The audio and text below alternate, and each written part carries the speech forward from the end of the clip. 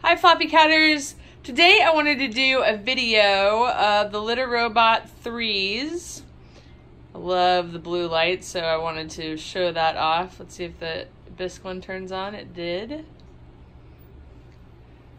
We have two Litter Robot 3s, and this one I've had almost 4 years, and this one is coming up on a year of having it. And I thought if you're searching for videos on YouTube or on Facebook of problems people have had with their litter robots, because you're considering buying a litter robot and you want to know what the potential risk factors are, I thought that this video might be helpful for you. So in the 4 years that we've had the Bisque one and almost 1 year of the gray one, I will share with you in this video the things that have happened to them or with them or whatever. As you can see, the Bisque one is not a Connect one. It has no Wi-Fi. And the gray one does have Connect. And I have an iPhone and never had a problem setting that up. I have heard Android users have had problems with the Wi-Fi connection with the app. So I'm not sure if that's been straightened out, but that has not been a problem for us because I'm an iPhone user. Another problem that happens with our Litter Robot 3, not very often though, man, I would say every 6 or 8 months, this will happen. This is actually a double clump, which means that one of my cats went in and peed, and then the other one went in and peed on top of it. So it's a big clump. You can see that the Litter Robot says ready.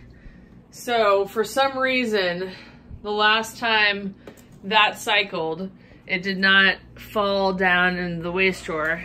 And we'll see if we can find out why.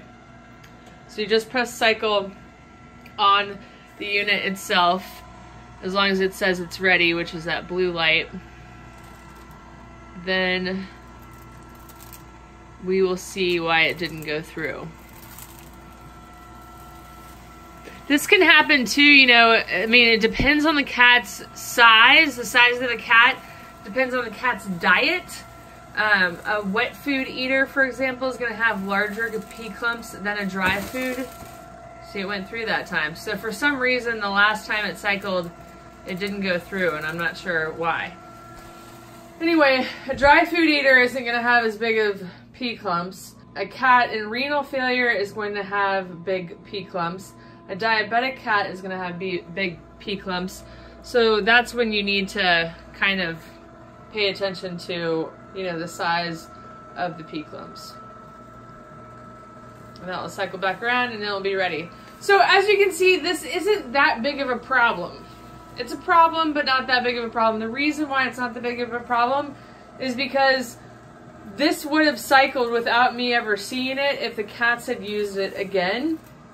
So more than likely that pee clump would have dropped below when they came back to use it for pooping or peeing again. So it would have been fine. While it's a little bit of a problem, it didn't operate perfectly the last time the cats went. It's done its job now, and it would have done its job had I not manually pushed the button to cycle it. And soon enough, it'll be ready for the next use. Another problem that we've had with the LR3 is actually a problem that I created, not knowing how important it was to fill the litter robot to the litter level and not any higher. And sometimes even the litter level is too high, depending on the weight of the litter. So this is our gray one. This is the one that has the Wi-Fi. I just got a notification on my phone that there is a problem with it cycling because there's an app with the Wi-Fi that tells me anything that's going on with it. So this is the Litter Robot Connect. This one wouldn't tell me that because it's not on Wi-Fi. So you can see that it's saying cycling with a blinking yellow light. So what happened here, and what I created on purpose because I did this 3 or 4 years ago with this one, not knowing what I had done, is I overfilled the litter in the litter robot, and this is what happens. I don't know what happens mechanically or what happens within the machine, but basically it's too much litter and it doesn't sense it properly. So that's something else to consider. We use Dr. Elsie's Precious Cat Ultra, which I'll link to in the About section below. But certain litters are heavier. Obviously, a clay clumping litter is going to be heavier than like a corn clumping litter. So you have to be careful on not overfilling it. So to alleviate this problem, I usually just take a scoop or two out of it.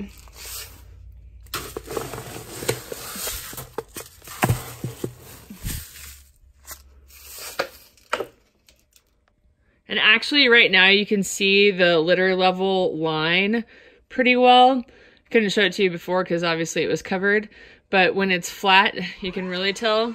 And so now obviously the litter level is at a happy place because the litter robot started cycling again automatically.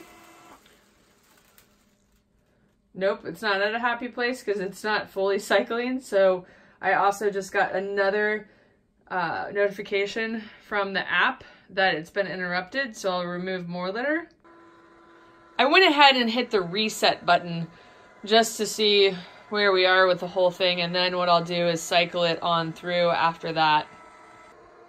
Man, I am right at that line. You see how there's that line? That's the litter fill line, but on this side it's completely covered.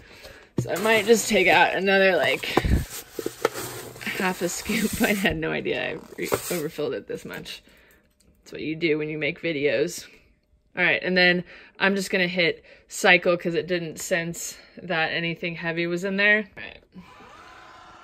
And if it cycles all the way through without a problem, then you're good to go. After like the cats used it or whatever, or the cats can use it normally.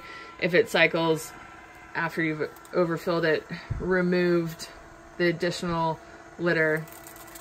Because of that experience, I have not overfilled it since and have never had this problem other than the self-created one to show you what happens when you do that for this video.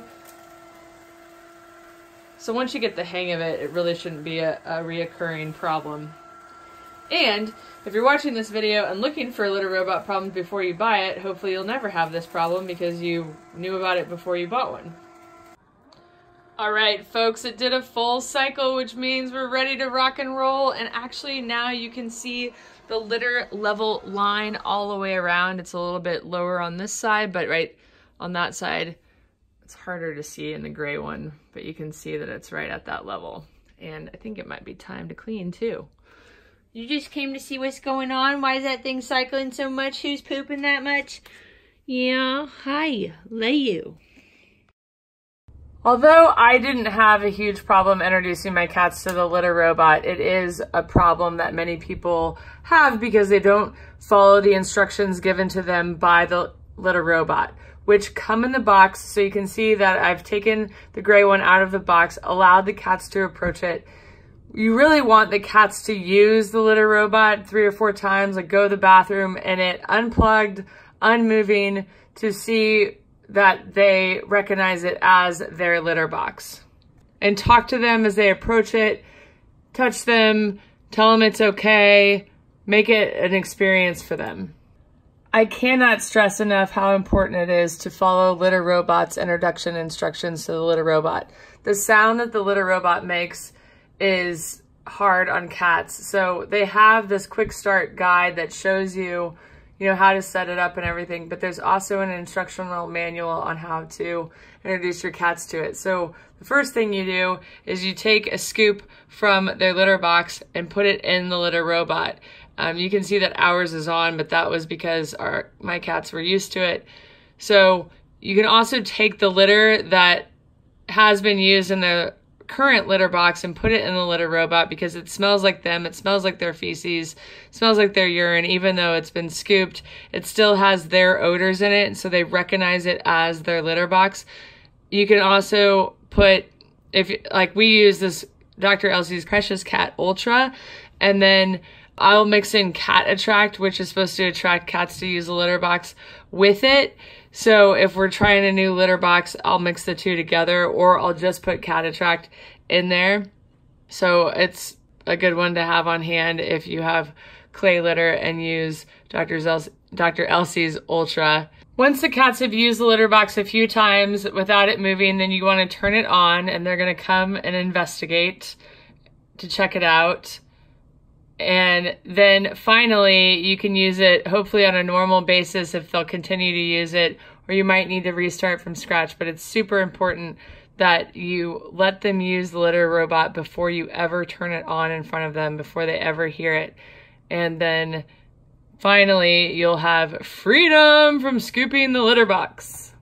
The last problem that we experienced with the Litter Robot 3 was that the globe was off of the base and the bonnet was loose and the 3 blinking lights were on. So what I discovered was when I cleaned the Litter Robot, there's a lubricant that goes around that helps the globe move around the base. And so when you clean that, then you get rid of the lubricant unknowingly. So you have to take furniture polish and put it back in that area so that there's lubricant for it to move properly around.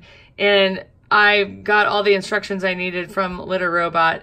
So I put that on and put it back on, and then it finally was rotating without coming off of the base and being all cattywampus all the time. All right, guys, that wraps up our Litter Robot 3 problem video. So if you're considering getting a Litter Robot 3 and wanted to know what kind of problems you might encounter, those are the only ones that I really encountered in the last 3 years, or 4 years actually now, believe it or not. And I really don't think that that's too bad with an electronic that is used around cats who are peeing in it and pooping in it, and they're 13 and 14 pounds. So it has worked out great for us. Please let me know if you have any questions in the About section or in the comment section below. In the About section, I will include a link to where you can buy the Litter Robot 3, as well as our affiliate link, which will give you $25 off the purchase of one. Thanks so much for watching. If you like this video, please give it a thumbs up, and we'll see you next time.